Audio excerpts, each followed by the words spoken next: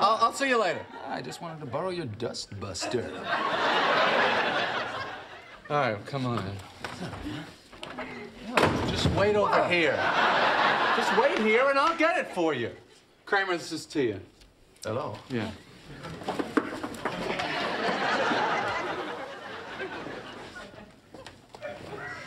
How tall are you? 5'10". Let's see. Come on, back to back. No, Kramer! What's the matter with you? I just wanted to see how tall she was. Oh, you're tall, she's tall, I'm tall. What's the difference who's tall? We're all tall. What's that? What? That smell. What's that smell? What smell? It's very familiar. I can't put my finger on it. It's very familiar. Oh, they're all the same. Here, now, if you'll excuse us. Yeah, okay. Oh, so I'll see you tomorrow, huh? Yeah. Yeah, okay. Nice meeting you. Nice meeting you, too. Yeah, I'll see you later. Whew, that was close. The beach! You smell like the beach. What's the name of that perfume you're wearing? It's Ocean by Calvin Klein. Calvin Klein?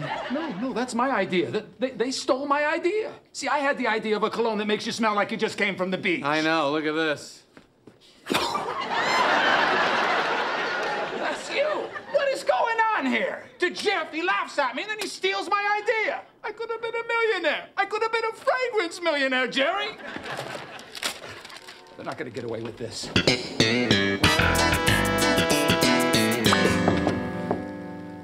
Hi guys, it's been a while since I've done a video, so I'm looking forward to doing one today.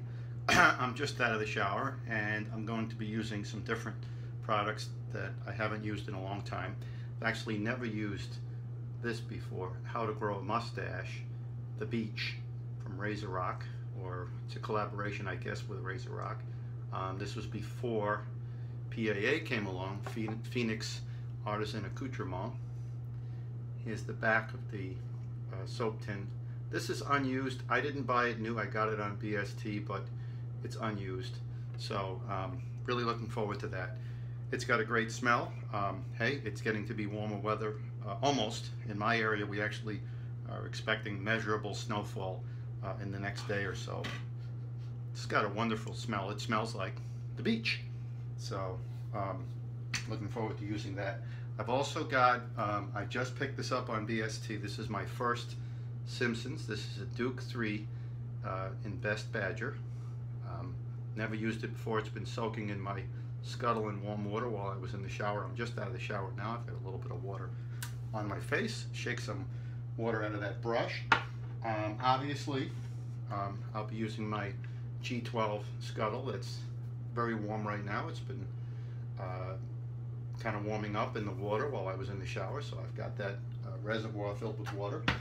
I'm going to use some Prorasso green pre-shave. I'm going to put that on now before my face gets too dry. I'm only going to be shaving my face today. I'm going to leave the head shave for tomorrow. I've got a couple of days growth on both, and I like to shave my head every other day, but I'm going to skip it today for the sake of time, and I just want to focus on the face shave today. Of course, I didn't mention the razor yet, but I'm going to be using the IBIS, and I did have to look up the pronunciation there, and a couple of guys in Shavette World helped me out. I think it was Landon who helped me with that, but I can't be sure. But there was a link to actually to pronunciation and to explain what the IBIS is, so you can look that up if you'd like. I asked Doug about that, Douglas Smythe, on the Wet Shavers Roundtable, and he was a little elusive, but in a good way. He said, let people find these things out and draw their own conclusions, and I kind of like that. It's like a DVD without the commentary, or the commentary is a little minimal. Let people kind of make their own journey there, so I like that. So again, this is the Prorasso Green for a pre, and I actually discovered a new method for bowl lathering from a guy named Kevy Parr, who's in several of the forums. He's in the UK, and all I'm going to do is take my soap here and take a spoon. He used a teaspoon, a metal spoon, but I'm going to use a plastic spoon. And I'm just going to shave some soap off the top with the spoon, and I'm going to put it right in the bottom of my scuttle and then press it in. You can use a bowl also, but I'm just going to kind of put some of that. I find with hard soaps, or cropes, if you will, that my lathering just doesn't seem to go well. So I'm just going to shave some of this off. I know you guys can't see it. I'm going to shave some off right into the bowl, and I'll show you that in a second. And then I'm going to press it into the bowl, and then I'm going to do some build some lather in the bowl. And it's really nice. You get a nice warm lather. When I did this the first time, I used too much soap, which is fine. You just wash the soap away. But it yielded a lather that was just wonderful. It was like having one of these hot lather machines they use in the barbershop. So it was just fantastic. I'm just going to grab some of these shavings that fell into the sink here. My wife always seems to find everything, but that's how it goes because, you know, you can't live with them and you can't shoot them, right? Anyway, that's what I've got going on there. So I'm just going to kind of press that into the bottom of the bowl a little bit so that otherwise it kind of cakes up on the brush. And then I get these kind of cakes of soap on my face instead of a nice lather. I get these chunks. So I'm going to kind of press that into the bowl a little bit, into the bottom of the scuttle. You can use any kind of bowl you want, but it should have some ridges in it. And people were talking about this recently. You can get like a salsa bowl at Walmart for $1 or a lot of other places. But you want to take some sandpaper and put some rough edges inside that bowl to help build lather. If it's smooth, you're not going to build anything, in my opinion. You know, your mileage may vary. See your dealer for details. Maybe higher in California, yada, yada, yada. But whatever it is. So I've got my Duke 3. I've shaken out quite a bit of water out of it. I might have to add some, but it's better to add water. It's very difficult to take it out. What you've got to do is add soap. So I'm going to try to build some lather in this bowl, and I'll show you guys that in a second. And again, when I do it this way, I get a nice warm lather that just, I mean, you can see this stuff. It just explodes when you do this method. And really, I didn't use very much soap, very much product, I should say. And I'll have more than enough lather to do the face and the head. I'm not going to shave my head today, so I'm going to wind up tossing out a lot of lather. But the alternative that I have found in the past is if you don't have enough soap, you wind up with not good coverage on your face, whether it's on the first or subsequent passes. And that almost always leads to a poor shave. So I'm going to take a minute here to build my lather. And I've been a face latherer for quite a while because it felt like double work. Oh, and there's been a lot of talk lately about which way to go with your brush. Simpsons especially has it in the instructions from the manufacturer that you should kind of go back and forth. They call it to and fro, not circular. Even when you're building the lather in the bowl, they recommend that. Is it absolutely necessary? I don't know. But I will tell you that, look at that. It's just fantastic. It's going to be a nice warm lather on my face. I'm going to build this a little more. This brush I got on BST. The gentleman who sold it to me said it's got about a dozen uses on it. Seems to me like it's not broken in at all, which is fine. So I'm not sure how it's going to perform now versus later. But again, just want to get some nice lather going here. It's got a nice feel. It's not a very large handle on this brush, and it's not a huge knot, and that's fine. So we're going to give that a go, and that's what we've got. So I'm going to go ahead and lather up my face here. I'm used to using circular strokes, so I'm going to try some of these painting strokes. Soap going everywhere. My wife's going to kill me. But no matter what you do, you're wrong, so there you go. The only thing with using the pre also is if you use the circular strokes and you really press on your face, you wind up getting that pre in your brush, which may or may not be a problem for some people. So that's something to consider also. Just gonna make sure I've got some good coverage here on my face. Using this method of scraping some of the soap and putting it in the bowl and lathering that way, to me, just is fantastic. It can't be beat. The lather that I get and the amount of work that I put into it, it's just fantastic. Very little effort, in my opinion, and great lather. So, and the other thing, like the guys have been talking about, how many passes and stiff beards and all this kind of stuff, coarse beards, and I'll tell you, my beard does not grow in the same direction at all. Some of these folks shave, they just straight down and they're done. No, not for me. So if you feel like you have problems, you're not nearly alone. But anyway, I'm going to get my shave on here in a second. And actually, I forgot to insert a blade, and I forgot to talk about the razor. So let's do that real fast. You rinse off the soap on my hands, and I'll just show you guys how much soap I used. I mean, nothing. That's what I took off the top of that puck. And I've got enough lather to make several passes on my face as needed, and it's fantastic. So you don't use a lot of soap, but if you want to use more, it's fine. I think this is a great method. It's not messy when you're lathering right on the puck. You get all kinds of foam everywhere, and I personally don't care for that. To me, it seems counterproductive. Today I'll be using my IBIS. There it is, the IBIS Shavette from PAA, Phoenix Artisan Accoutrement. This is my current favorite. I like it a lot. Blade loading is easy. The weight of the razor is relatively light, but not too light. It is not perfectly balanced. Some people talked about that. The scales are a little bit heavier, but I find that it's very easy to use, and it's very easy to load the blade. I've got it open right now. You can look at my Shavette tutorial video to see about blade loading in general, but I'm going to be using a Perma Sharp blade today. Among other people, Eric Shewitt had been talking about these and saying how great they were. Among other things, it's got some wax on there to help grasp the razor when you load it. This is a pre-broken blade. I bought a box of 100 along with the razor from Douglas. You can get these on Amazon. You can buy them as whole and break them. Again, in my Shavette tutorial, I talk about how to break them, but it's very simple. You don't have to buy half blades. You can take any DE blade and snap it in half effortlessly, and then you can use it in your Shavette. Here's my Perma Sharp blade. I'm going to kill this fan here. There we go. And I don't know if you can see it in the video, but there's a couple of beads of wax on the end of the blade that really help. I don't know if you could see that or not. Here's my razor. It's usually easiest to load it upside down, but this thing is just a breeze. So we've got our razor, we've got our blade. I know you guys can't see it. I'll try to flip it around. Again, in the tutorial video, I took time to show blade loading, but there you go. It just sits on there, and then we snap the other piece on, and this thing is just beautiful. And you can see that I've got even blade exposure. You want to check that. And slip the cap on. Oop, the thing moved on me. Going to slip that top cap on, and there we go. I'm ready to shave. I'm just going to take my brush here and just kind of touch up my lather a little bit. Make sure I've got good coverage. I don't want to see any of my beard through the soap. But this lather is nice and thick. It's not dry. It's not flaking. It's not dissipating.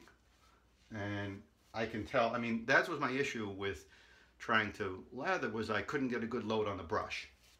That's what I was talking about with the stuff foaming up over the sides of the tin and everything, or the tub, or whatever container it's in. So there we go. Also, I've got my alum block. We've been talking about that. Some people don't use it. I use it to grip on my fingers. Some people use a towel. Some people don't need anything. That's fine. Whatever works for you is fine. There are no rules. It's just shaving. So save the drama. Holy crap. There's been so much drama lately, I don't even know what to tell you. I know you guys can't see that. You'll probably see the other side better. Nice short strokes here. Angle. Kind of put the razor right against your face, even parallel to your face, and then just tip it out just a tiny bit until you feel the blade. And that's it. And that's what you should go with. Later on, you might want to open it up a little bit, but when you open up that angle, you risk irritation and cuts. Irritation for sure. Even if you don't cut yourself, you may see some redness on your face. So, and I'm probably going to skip through some of this, but that's, I can't really get a good angle on the camera and see in the mirror. So, and as far as skin scratching goes, you can do a lot of facial contortions, which makes things easier too than having to kind of look like an ape doing this whole thing. Whatever works for you though. If you want to look like an ape, go ahead. If you don't want to switch hands, that's fine. I use my right hand, which is my dominant hand, for more than half of my face, but at some point I switch to the left hand to get that sideburn area there.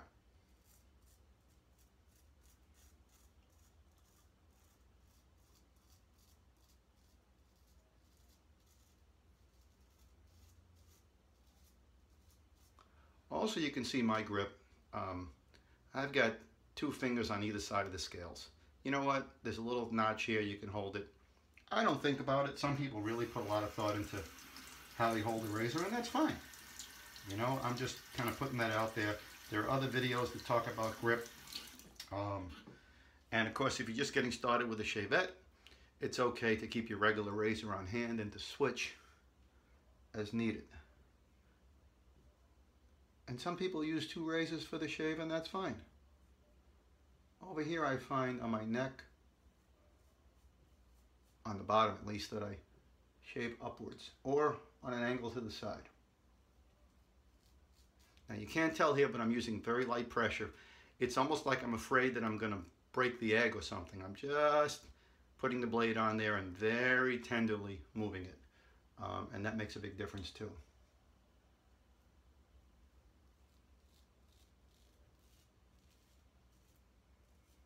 That's where it's nice to have a razor that's like this in terms of weight. The Crown King is much heavier, and that's okay. But when you're starting out, it might be a problem.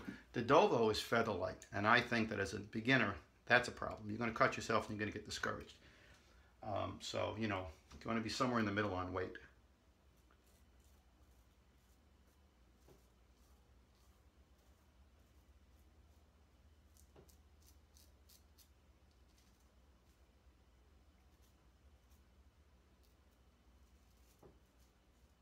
One of the nice things about the shavette is you can get under your nose without a problem.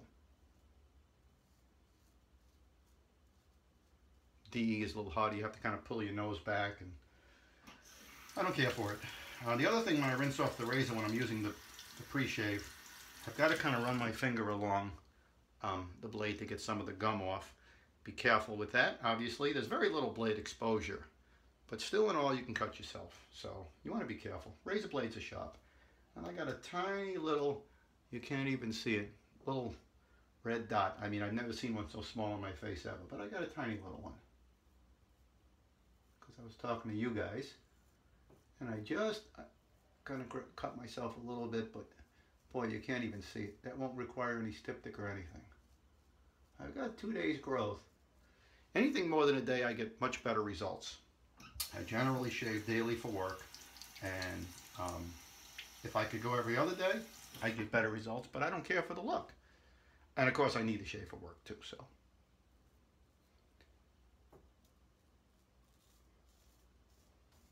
This area here, to stretch the skin, you can do what they call the bullfrog. You can stretch that out. You can put some hair on your cheeks. There's all kinds of things you can do. You might just stretch your skin. Find what works for you, but you need a nice flat surface.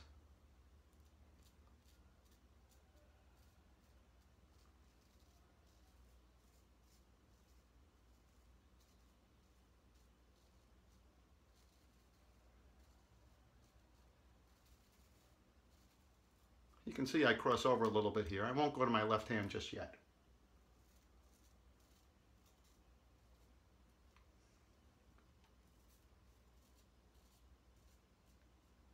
And this area here is tough, so I kind of go in multiple directions to try to get it. And the same thing with under my nose. I'll come sideways on that before I'm done. So we're going to switch to the other side here before I go under the chin. I'm going to get a little bit of alum on my opposite hand. And this you should be able to see in the mirror a little, in the camera a little better, I should say. So.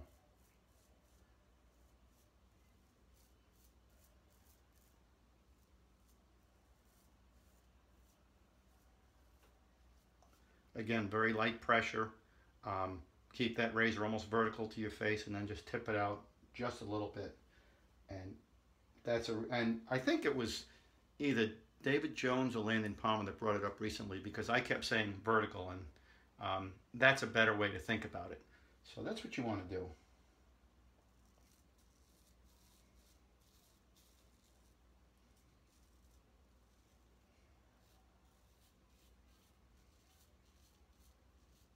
Remember that whether you're using a DE or a shavette, it's different than these cartridge razors, and you're not necessarily going to get everything off your face or your head or wherever you're shaving on that first pass.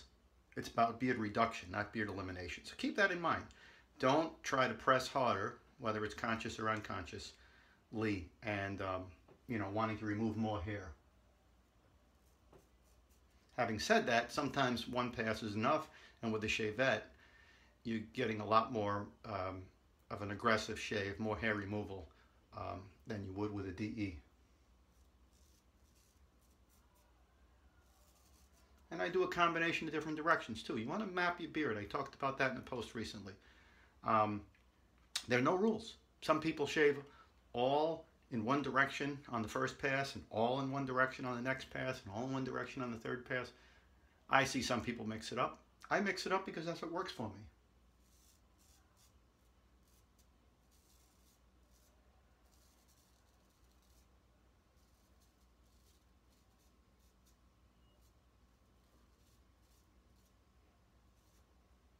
Like I said, there's just no beating the results that I get from letting my beard grow for an extra day. I could really go on just this one pass. I'm not working today. I'm actually pretty good under the nose. I generally like to do another pass for no good reason, and I'm probably going to do that. But what I'll do is I'm going to stop the camera, and I'll do that other pass, and then I'll come back, and I'm still going to yak a little more. I apologize for that, but you know what? There's a lot of stuff going on and in the shaving community and in the forums, and I wanted to kind of address that in my own way really fast, say a few words. So I'm going to do one more pass and I'll be right back. Okay, well, after I did a second pass, I wanted to show you guys how much lather I still have left in the bowl. Quite a bit. And I can add a little bit of water, or I can just whip that up the way it is. So I can't say enough about that method of using the soap by scraping off a little bit. I use a spoon. I guess you could use anything. And pressing it into the bowl, because if you just put it in the bowl, it clumps up on the brush. Now, if you're using a cream, I just, the same way that I saw Kevy do it on the video, I just take a little bit, like you would with toothpaste, kind of a little band, and just press it right into the brush and whip it up in the bowl. And then you can also face lather, obviously. Some people prefer that. There's all kinds of ways to do it. I just wanted to share that method that I discovered, because I've always had a problem with hard soaps, or what they call cropes, and especially with bowl lathering, but in general I've had a problem with them. So that's that. I'm going to, let's see, we're going to use some of this Captain's Choice Sandalwood aftershave. There's a little bit of a sting to it. That's, you know, that's okay. Some people like that. But I've got to say, this was a very good shave. No blood, no need for styptic, so that's always good. But you want to keep that thing handy. Captain's Choice, I'm going to put that away. And then I'm going to finish up with, I have a little bit of this left, this Soap Commander Courage aftershave balm. And you know, we're all talked about the sideburns and what happened with Luke, and it's you know, it's not a great thing, but the way the community has come together in support in terms of faith and in terms of finances has just been phenomenal, and it continues. And Luke has a long road ahead of him, but he's making strides every day, which is just fantastic. And I know that Darren and Carrie and Luke and the rest of the family have been warmed and touched by all the support they've received and continue to receive. So continue to put those hashtags in your shaves, Cybert Strong, and Pray for Luke, and whatever else you want to put in. I'm going to use some of this stuff here, this Courage, and then I wanted to say a few words before I get out of here. Most of their aftershave balm has some menthol in it, so that's something to keep in mind, but a little goes a long way. If I get some extra on my hands, I'm going to dump it on my head. So that's pretty much it. Again, we used the original The Beach from How to Grow a Mustache, which is no longer in existence. We've still got Douglas Smythe and PAA, and I think there's a different a newer formulation now for The Beach. But this was always fun, these huge tins, and the fun logo, How to Grow a Mustache. And he's actually got a little QR on the label that I haven't tried to scan, so that should be fun if I decide to do it. got my IBIS. I can't say enough about this razor. I believe it's $10.95 plus shipping. And, you know, you can use any DE blade. I really like these Perma Sharps lately. This is a great razor. Easy to load. It's got good weight to it. It's got a good grip to it. It's fun to look at. I just think it's great. I can't say enough about it. And I wanted to say before I forget, anything that I use, I pay for. If I get any samples, free samples, that's with an order. Nobody is giving me any sort of compensation for saying I like their product, and I really want to put that out there. It's never been questioned for me personally, but I hear a lot of talk about bias and things like that. So if I'm telling you that something is great, it's because I like it. It's because I use it. And I have a whole bunch of different things that I like and use. So please, let's not think that there's some sort of an alliance there. And holy crap, the drama lately is unbelievable. I'm glad that in Shavette World, we keep things friendly, and it's a lot of fun. It's a light atmosphere, and I hope it stays that way. Shavette World on Facebook. If you're interested in shaving with a Shavette, if you shave with a Shavette, come check us out. You know, we're a small group, and we keep things light. It's just shaving. You know, if you have a beef with someone, if you have a disagreement with someone, you should take it up with that person. And if you don't like the result you get, talk to people physically. Talk to your family and friends and say, hey, you know, this is bothering me. But to put that stuff out there on Facebook and the groups and say, this person, I don't like them, what do you think? It's just ridiculous. I just can't even believe it. I'm not talking about anyone necessarily, but I just can't believe it. You know, if you don't get satisfaction, then you have to move on. Not everyone is going to like you. Not everyone's going to agree with you. And, you know, it's just ridiculous. I just can't even believe it. It makes you want to not be in the groups, not be on Facebook, not be in the community for about 5 seconds. And then you realize, you know, you just got to distance yourself from that stuff. So thanks for watching. Again, please visit us on Shavette World on Facebook. I don't have anything on G Plus going on. But if you like the video, you know, down there in the comments.